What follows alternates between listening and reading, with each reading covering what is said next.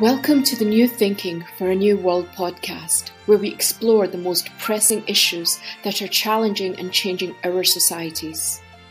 We are looking for new thinking and new solutions wherever we can find them.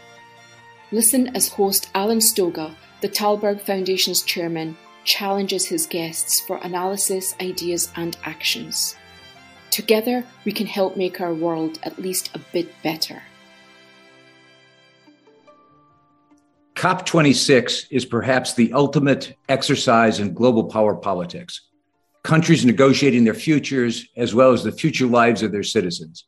Massive commitments of money, potentially huge changes in how nations interact with each other, a global inflection point. Isn't it odd then that the leader of one of the most powerful countries in the world, the People's Republic of China, is not in Glasgow?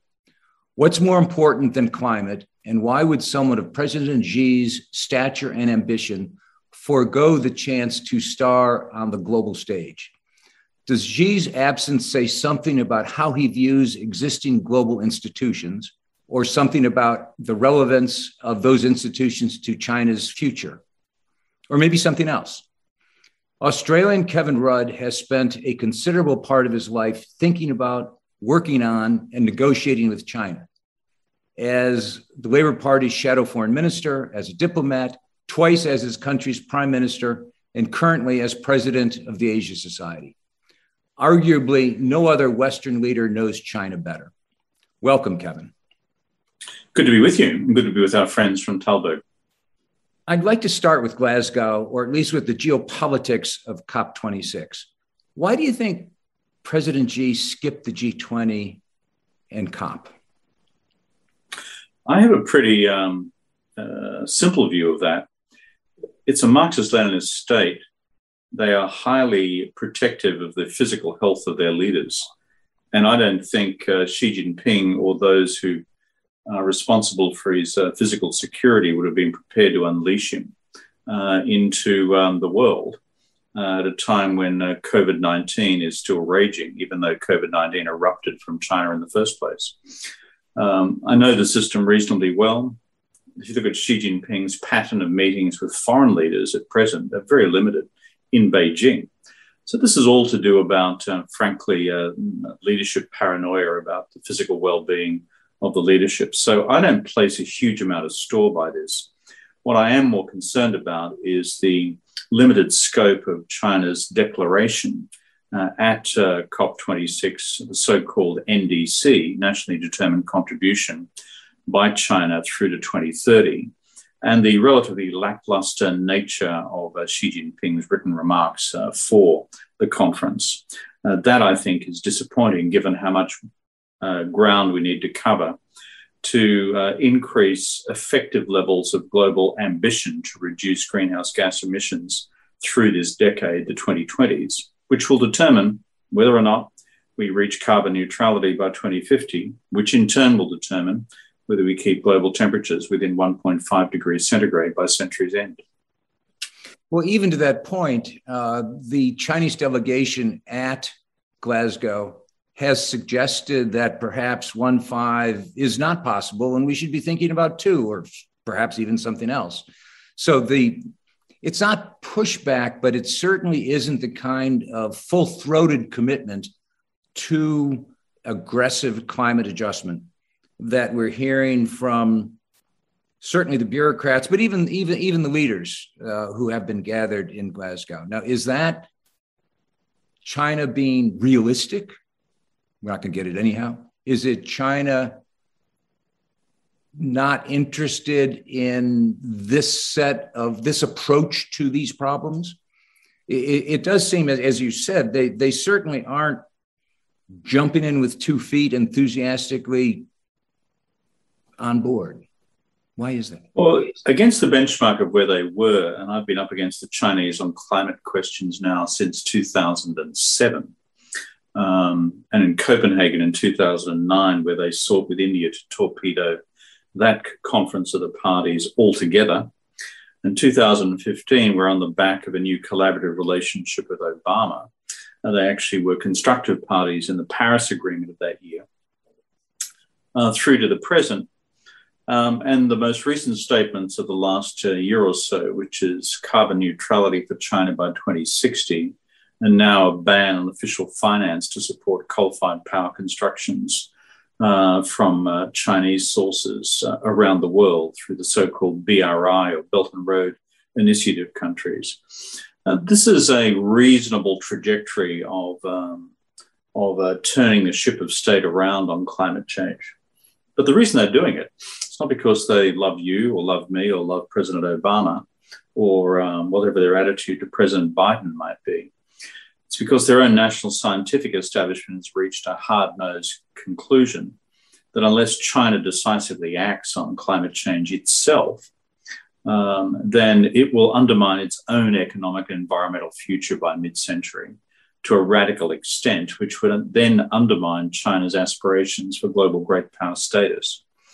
So therefore, what's driving this is not so much, frankly, the Court of International Public Opinion. That's an element. It's their own domestic scientific consensus. And militating against that are their continued concerns about energy security in China, given that they are still, as it were, on the development curve. So I think if we had this conversation in Beijing, what they'd say to us around a table is, haven't you guys seen what we've done in the last several years? We're still, as it were, average per capita income of $6,000 or $7,000 US. We haven't broken through the middle income trap yet. There's 1.4 billion of us. Give us a break. My view is they still need to do more, but we need to be equally mindful of the journey that they've already traveled. Fair point. If we were in a conversation in Beijing right now, they'd also be telling us that they have an energy crisis, that they have a significant shortfall of electric capacity, not of capacity, but electric production. They are scrambling around the markets, sucking up coal, sucking up gas. Economic indicators have flatlined, much to everybody's surprise. There was recently a statement out of the government asking people to stockpile, consumers to stockpile staples, which is a sort of thing that usually gets people to run out and buy way too much and cause a crisis.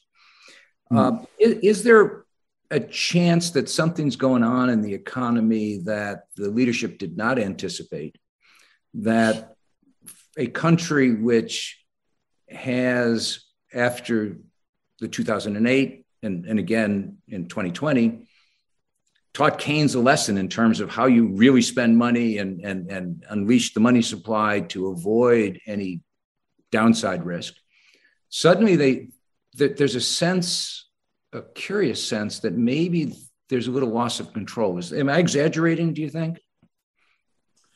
The debate about energy security in China is a perennial one when average growth rates for the last 30 or 40 years have been north of 10% for the economy, which means your additions to total installed capacity in the energy system has obviously had to proceed at that pace. Secondly, as they've then reined in the construction of coal-fired power stations at home. Obviously, renewables have increased considerably, but like many other economies, they still run into the problem of, let's call it, energy storage from renewables. So this is still an ongoing debate within China. One of the formulas, for example, that the Chinese privately will talk to you about is, while coal-fired power stations may be being retained and some new stations built within the country, there is a strong push within China to have this, as it were, a reserve fleet of power stations to only be deployed if renewables, as it were, fail to deliver the goods. So there's a really active debate about all this within the country.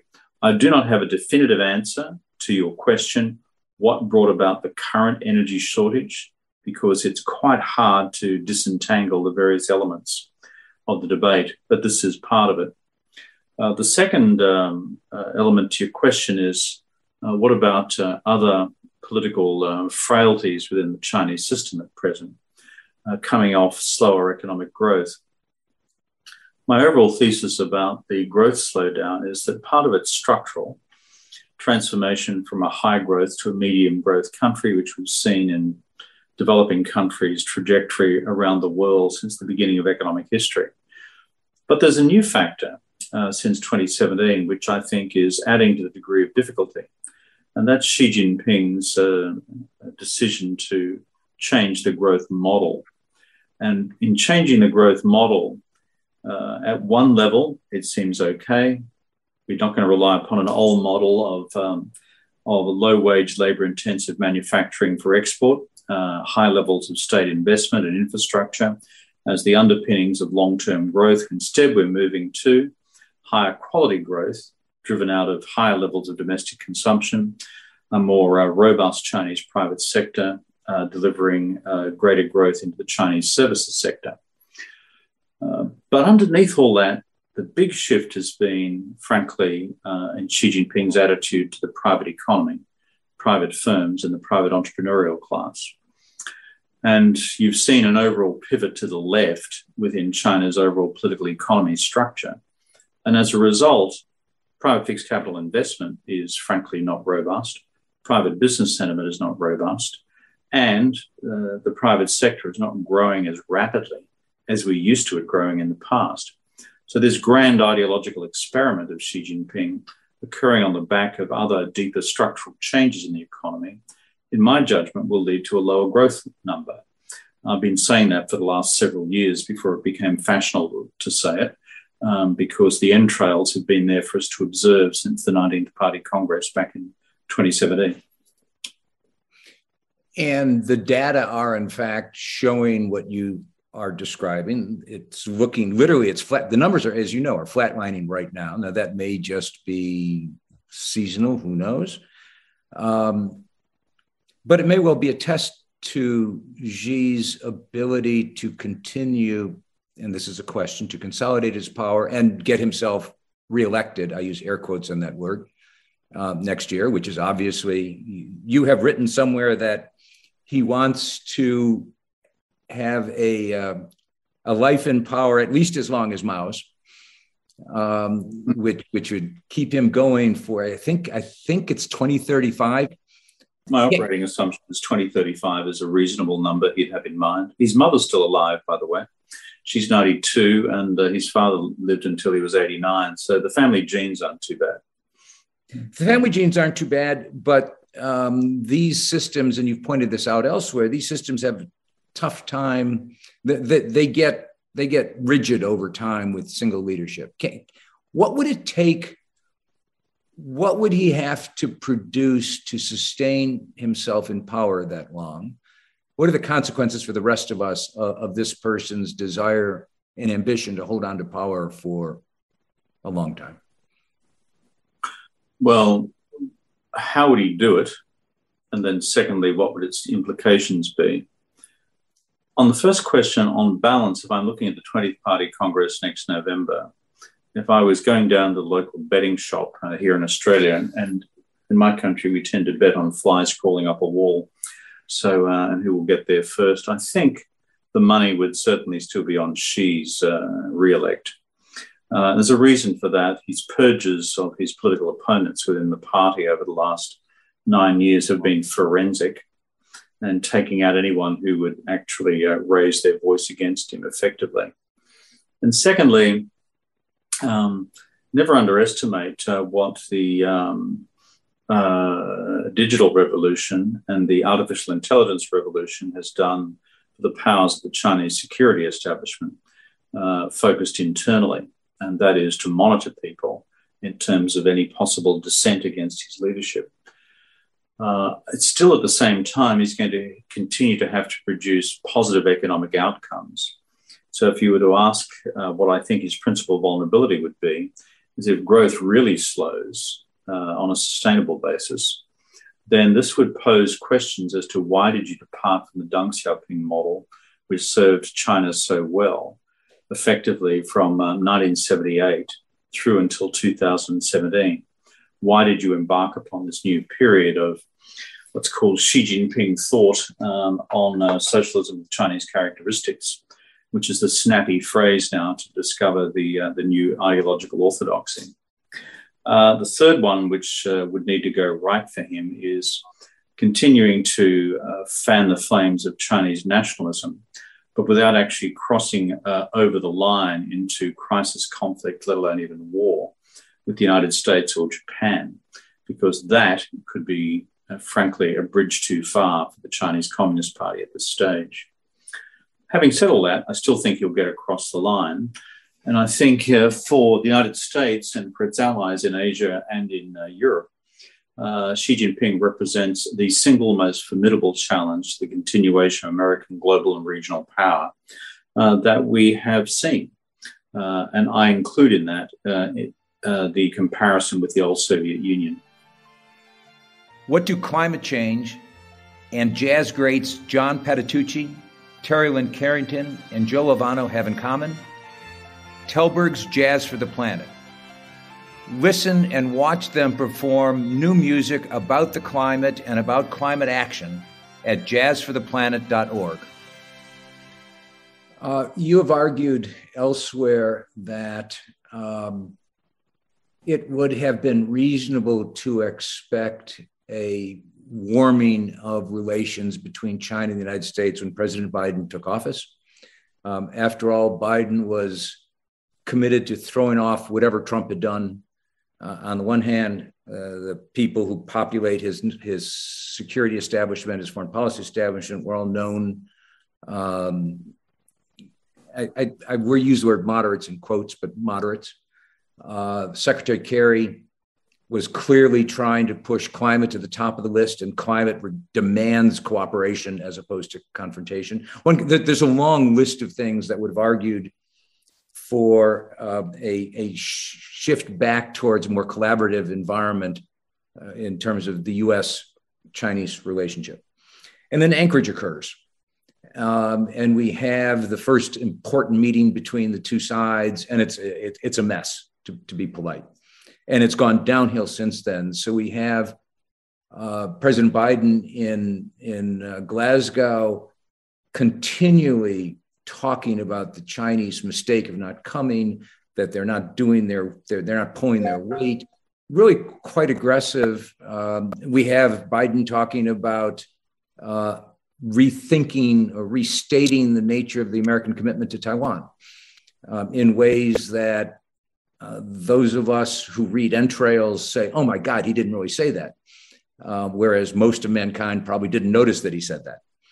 But there is clearly this, and the Chinese rhetoric has moved also apace to become harsher and harsher.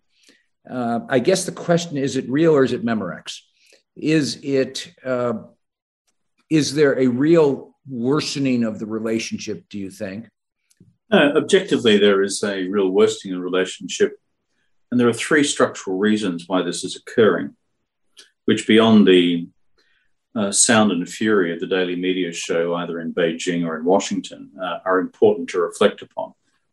Number one, China is more powerful than it was 10 years ago against any matrix of national economic power, whether it's the size of its economy, the size of its equity markets, the size of its debt markets, its technological evolution, the size of its military, the sophistication of its military, as well as a range of other, let's call it, measures of power. The Chinese use an old Soviet term, by the way.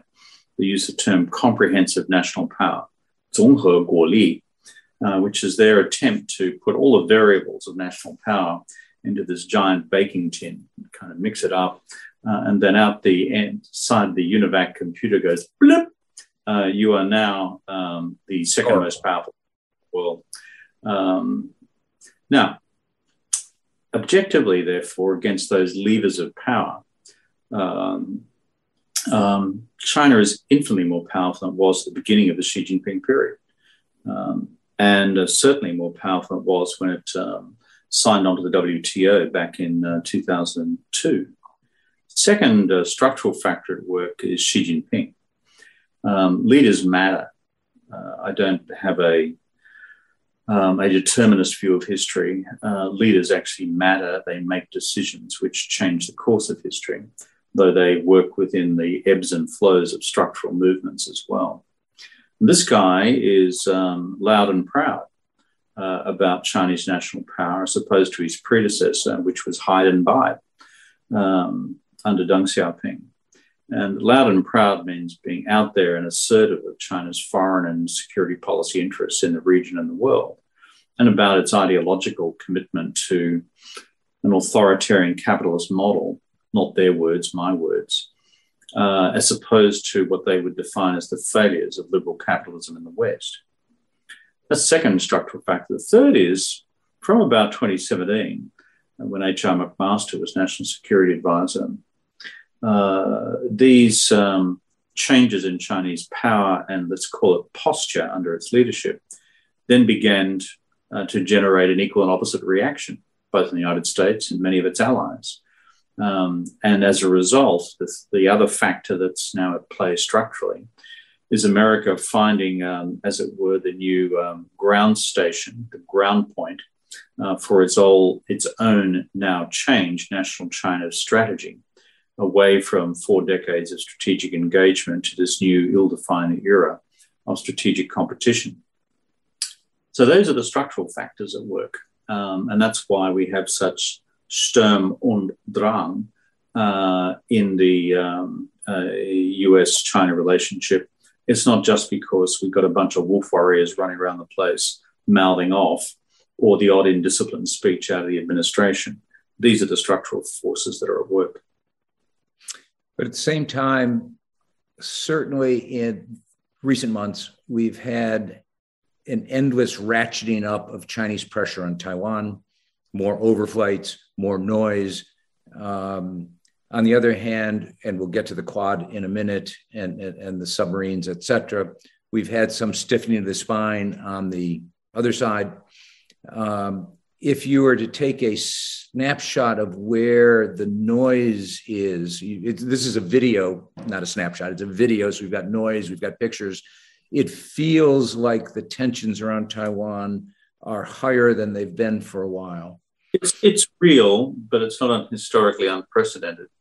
We had 2 Taiwan Straits crises in the 1990s with US carrier deployments to that area, which infuriated the Chinese. In fact, created the national political spur to a new era of Chinese investment in the People's Liberation Army Navy, so that, quote, we would never be so humiliated again, as having these enormous US carrier battle groups sailing around just offshore. I think also we need to bear in mind, historically, 50s and 60s, there were 3 major crises across the Taiwan Straits. And these guys used to be shelling each other in terms of their offshore islands. So we've been around this dance floor once or twice before, just frankly, not within the living memory of most current political operatives in Washington. But I have a view that what's changed here is a reflection of the power dynamics I mentioned before. China is more powerful with more capability, both economic, technological, and military. Second, Xi Jinping, through until 2035, at the tender age of 82, in my judgment, in my analysis, is determined to bring Taiwan back to Chinese sovereignty on his watch. I do not think this will be an initiated piece of Chinese policy in the 2020s, but I'm much more worried about the 2030s. And the reason I say that is because the balance of power between them militarily across the Taiwan Straits will be much more decisively in China's favor by then, unless the United States manages to close the capabilities gap, which has emerged over the last decade. So you've answered my next question already. I was about to ask you whether the Chinese are losing their strategic patience, and you've answered no. 2030s is still a long way away. Losing their strategic patience in terms of simply pushing this off into what we in Australia would call the never never, which is just some point in the about when we expect Jesus' return. That is so far into the future that it's not calculable. No, Xi Jinping, I think, is moving the Chinese system towards timetabling. But my sense of timetabling is we need to start getting worried late 20s, early 30s, rather than getting worried in 2021, 2022. Doesn't mean you can't have crisis, conflict, or war through accident, that is, misadventure, collisions, etc. And we know enough from Sarajevo to know how those sort of things get out of control. But that's different from war by design and intention. I'm more worried about that by the time we get to about a decade from now. So meanwhile, and one of the other significant developments or redevelopments is the Quad, is that there is this strategic conversation. You've been part of it for years, but it's rejuvenated. There's strategic conversation among the United States, Australia, Japan, India, which has a different tonality to it, it seems to me now, a different urgency to it, has the very specific submarine deal as sort of part of it, although the UK nuzzles its nose in there to make it more than a Quad, I guess. You have talked about the potential significance of the Quad. Potential is the key word there, I think, as more than just an Asian NATO. That is something that could be potentially really quite broad. How do you think about the Quad's potential, at least? And are we smart enough to realize it? Yeah, the Quad has evolved in two phases. The first phase was back in 2007. There's a bit of a thought bubble from Shinzo Abe, then Prime Minister of Japan, when he was in office for 12 months that year. But ultimately was not supported by the United States or by India or by Abe's successor, Prime Minister Fukuda, or our own government in Australia. So Quad Mark I didn't go anywhere. Quad Mark II was effectively rebirthed a couple of years ago. And of course, it reached its zenith within months of President Biden taking over, when you had the first ever Quad summit. And we had the first physical summit in Washington not long after the General Assembly meeting in September in New York. I think if you look at the scope of Quad Mark II, what has been the big change? The big change has been India. And the Sino-Indian clash of June of 2020 fundamentally shook the Indian foreign policy and national security policy establishment to its foundations, caused them to conclude that they could no longer just sustain a posture of, fence sitting on the future of the Quad, but that China represented such a deep threat to themselves that they had to actually participate in a form of collective security policy response. And that's what's decisively changed, both in terms of the Quad's military dimensions, its naval exercise dimensions, its high level of political collaboration, regular summits, regular meetings of foreign and defense ministers, even now becoming a platform for, shall we say, broader vaccine diplomacy in Asia. So China, I think, on this question miscalculated. They thought that the internal divisions with the four Quad members would be too large to enable the Quad to become a viable, substantive military counterbalancing force against China in the Indo-Pacific region. And so China is now in the process of, frankly, recalibrating its own strategy, seeking to demonize the Quad in the international political debate, while substantively, I think, revisiting its current allocation of budgetary resources to its military to offset what it now sees to be a much more robust posture in the United States, in Japan, in India, and also in Australia. Certainly their prior strategy had been, as you described it, kill one to warn 100. And Australia was the designated killee. Let's put the maximum amount of pressure on Australia, and this would send all the signals we needed to send to others, and this thing would go away. We were the designated geopolitical roadkill.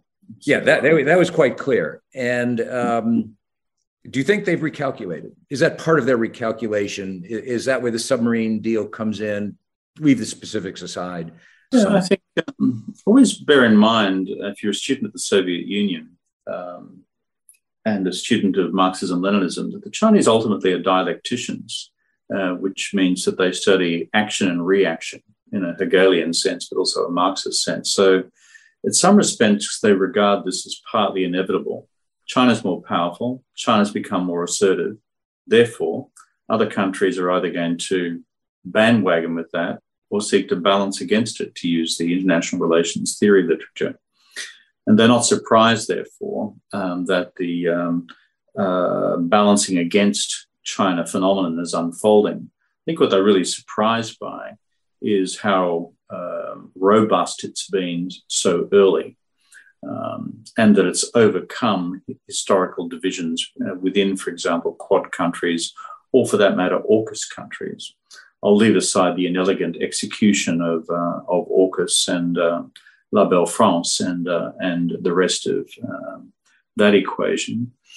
But I think from a grand strategy perspective, China will now look at the map of the Indo-Pacific region and see three things unfolding. This kind of outer ring of, let's call it the Quad.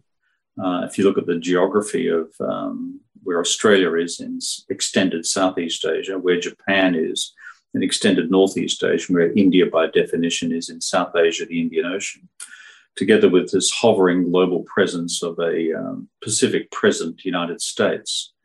Then an even harder edge within that, which is now the purported, not yet substantial, but purported set of AUKUS arrangements. And then at a third level, you have what I would describe as the battle for hearts and minds across the rest of Southeast and South Asia, and the outstanding question of the Republic of Korea and Northeast Asia. Southeast Asia, in my judgment, looms as the geostrategic swing state, to use American domestic political parlance, between China and, let's call it, the United States and the Quad. And that, I think, is where a lot of the political and economic and foreign policy action is underway as we speak. And this, I suspect, is where the Chinese need for Taiwan works against them. It actually hurts them in many of those places because they can't separate that from their history. But let me just end by asking you the question that interviewers have to ask. What would most surprise you that if you woke up tomorrow and the headline said, what? What do you worry about, in other words? I worry about two things. On the Chinese side of the ledger, what I worry about is conflict by misadventure. That is, in a given nationalist political environment leading up to the 20th Party Congress, particularly if the Chinese economy domestically starts to weaken, then PLA commanders in either of the 3 or 4 contending theatres, but let's just say the South China Sea, Taiwan, and the East China Sea, undertaking manoeuvres or operations together with PLAF, the People's Liberation Army Air Force, which results in a physical collision with a US or Japanese vessel or aircraft. That becomes a bit like phosphorus on water. And that worries me, because the history of international relations demonstrates that humans are very bad at managing crises when they arise. They are more predisposed towards escalation than containment. The second thing that keeps me awake at night, it's more of a long-term, shall I say, nightmare rather than a short-term dream, is America still being out to lunch on the question of global free trade. My message to an American audience is pretty simple. If you guys in the United States think that you can develop a grand strategy for dealing with China's rise and excise trade from that equation, or your global economic leadership from that equation, then you've got rocks in your head. And America's power in the world is not just derivative of the fact that militarily you were the decisive force in securing the outcomes in the Second World War. Not just that you set about building a bunch of global institutions, but you also led the global economic order. But when you've got this protectionist takeover of the Congress, both with Republicans, traditionally the party of free trade, and the Democrats, even harder line on this question now, and think that somehow we can run a coherent global and regional China strategy while conceding Greater Asia to the Chinese economy. Well, as the Congress seeks to out-protectionist each other, and the Trans-Pacific Partnership dies, and other free trading arrangements in the region and the world die, because it's all too politically difficult as you seek to get yourself reselected to run for the Democrat or the Republican Party in a congressional primary somewhere or other, whether it's in Boise, Idaho, or in the Bronx or in Brooklyn. Then guess what? You actually hand the strategic game to China on a platter. So that's the longer term, I think, nightmare which your friends, partners, and allies have around the world, that you guys clock out for crude domestic politics on global trade and economic leadership, rather than being the global leaders of free trade, which you were for such a long period of time. It is a fear. I fear it's a prediction. And I think the next time we talk, we'll start with rocks in our heads, because I suspect that's a mind that has a lot in it to be discussed. So thank you very much for this conversation. And let's hope that your prediction that, absent a mistake, we've got a while to work this one out is a good one. Thank you very much, Ken. Good to be with you. Thank you for joining us. Please rate our show on Apple Podcast and subscribe. Meanwhile, you can find us on Facebook, Twitter, and Instagram. Or you can subscribe to our newsletter at tallbergfoundation.org to learn more about our work. That's TALLBERG foundation.org. Thank you, and we'll be back again next week for another episode of Tallberg's New Thinking for a New World. This podcast was brought to you through the generous support of SNF, the Stavros Niarchos Foundation.